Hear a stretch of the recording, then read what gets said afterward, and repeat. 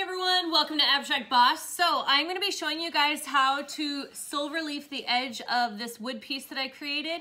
I'm not hugely fond of this piece, but I think with the silver edge, it's really going to sharpen it up, and that's kind of like where I'm super in my zone. I love it.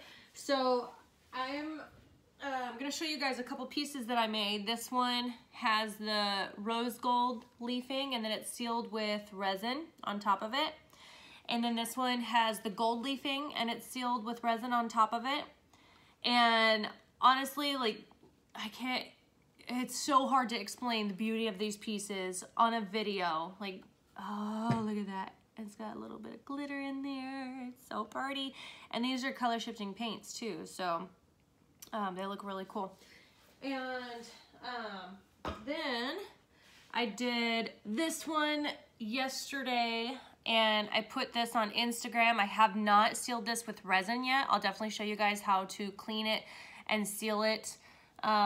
So this is just kind of showing you guys what I'm working on. And then I just did this one this morning. I didn't want to do a tutorial on this one though, because I actually have never done silver leafing on so many curved edges, but it did turn out beautiful. Look at that. So I'll just do one more layer of resin on top of this. Look at that beauty. Oh, I love it. So silver leafing, gold leafing, rose gold leafing, just, oh my gosh, adds so much amazingness to it, in my opinion. Really can sharpen up a piece. And so basically what I'm going to show you guys is how I do my edging. I do allow some of it to come over onto the live wood, but I don't always cover the whole wood. On this one, I did cover the whole wood, but then if you notice right at the edge there, I kind of allowed it to fade up so that way people can still see that this is real wood. I think that when I'm showing them at my craft fairs, that's actually a really important thing for people to notice, is that it's still real wood. Otherwise, they just think it's another piece of art that you did on a circle or something. So I don't like to cover the whole edge. The other big thing is I don't wait for my glue to dry before taking it off. I will kind of show you a little bit, and then I'll do a time lapse of the rest. And then I do seal it always, because I notice that when I don't, I actually will grab some of the leafing when I'm resining because it's not sealed properly, and it'll end up going somewhere else, and then I can't get it out. Like, it's just a big old pain. I actually think it happened here too. So you guys can see I kind of picked some up and then it accidentally brought into my middle, which this piece still looks, you know, badass anyways. But there's another one right here, and that actually, I did not sand this down and re-resin just because I already did so many layers on top of this, but you could still feel where some of these gold leaf pieces came out where I did not intend. So sealing it is way more important than I had ever thought. But my tools are Mona Lisa adhesive size, which is the glue, and then the sealer, obviously, is the sealer.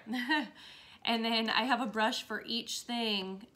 So this one, I accidentally touched the silver leafing on my whale, so I'll just kind of scrape that off. But this one I use for the size, and then this one I use to kind of poke around my silver leafing so I don't have to touch it with my fingers. Otherwise it just kind of comes right back off since the glue's not fully dry. And then this one I use for my sealing. They're all crappy brushes that I got for super cheap because it's likely that you're not going to be able to clean them and use them again, but I do actually leave them in water for a while. And so I hope all those tips kind of help you. If you have questions, please leave them in the comments below. I love to be able to answer questions for you guys. And then, like I said, I will go through a tutorial later on cleaning and sealing so that way all this silicone area and stuff does not come up into the resin. I found a really effective way for me. So hopefully that helps you guys. Let's go ahead and get to it then. So with my brush, I'm gonna go ahead. You always wanna make sure that you shake it. I've already shaken mine. I don't want to get a bunch of bubbles again and have to wait for them to go down, so I'm not going to reshake. See, all them bubbles. Bubble, bubble. Paper. Basically, what you just want to do is you want to get a little bit, and I'm just going to come along this edge here, and I'm just going to do it nice and rough. I do not want a straight edge. I am like the queen of roughness when it comes to my art. And then you're just gonna take a piece of that leafing and you're gonna stick it straight on there. Like I said, I do not wait for it to dry. That is not a huge important step for me because if I do, it's not gonna be as rough as I want it to be. It's actually gonna end up being exactly where the size is, and that's not what I want. So you just stick it right on top of there. That's it, and then you leave it for a little bit, and then you can come back with the other brush, the pokey brush. A softer brush does work, but that's, you know, when everything's dry. So with me, I'm not too fond of that. I don't really care. So I'm just gonna kind of poke it away and make this like super rough edge along this inside.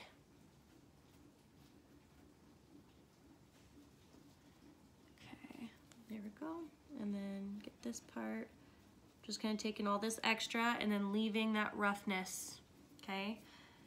And then this edging over here, I'm gonna leave the whole time until the end, and then I'll take that off because that I don't want to pull up onto this, and sometimes it does. So, I'll show you guys. See how rough that edge is? Okay, and I do still have the taped bottom on this. There you go. All right, so I'm gonna go ahead and speed you guys through the rest of this. Watch me some awesome iZombie, and I'll be back.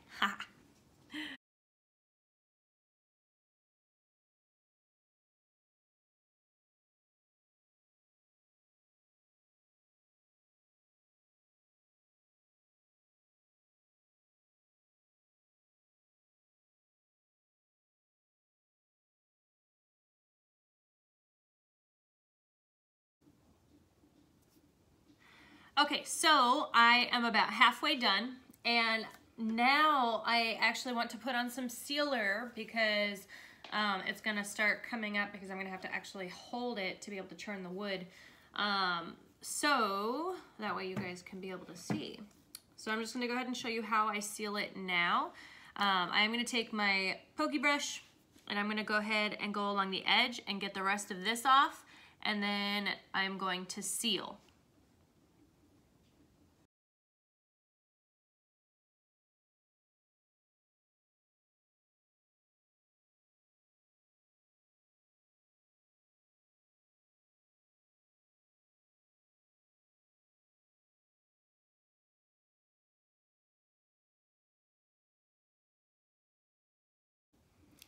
Okay, so I have all of that off. You guys can see how it turns out on the edge there.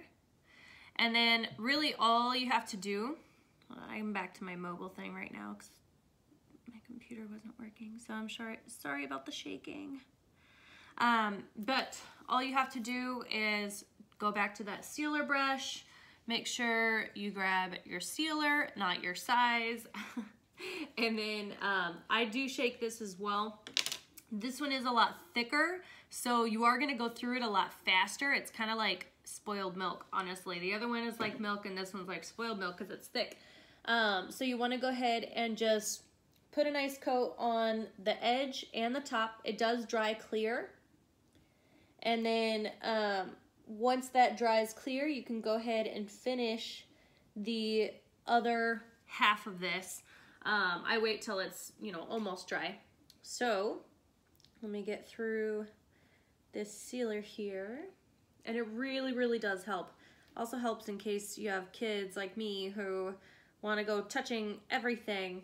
Literally, as soon as I'm done with something, he's like, Mom, can I touch it? And sometimes, like, if I'm working with resin, no, don't touch it. So, yeah, my kid is, can I touch, touch, touch, touch, touch, touch? But I love him. He's awesome.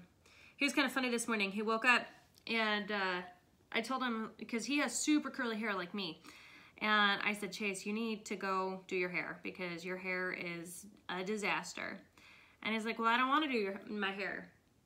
Okay, well, then you need to, if you don't do your hair, I'm going to cut it. And he's like, okay, can you cut it?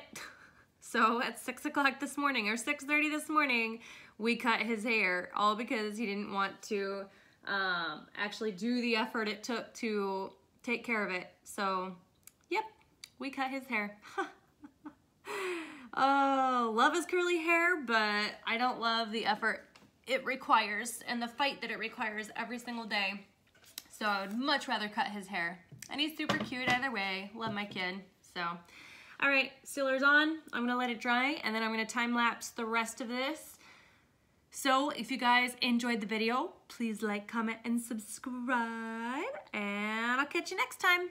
If you guys have any requests, please leave them in the comments below, because I would love to do any requests that you guys have. I love to help out as much as I can. I am fairly new at like all of this, but if you guys have questions, I'll do my best to figure it out and to teach you what I have learned. All right, see you next time.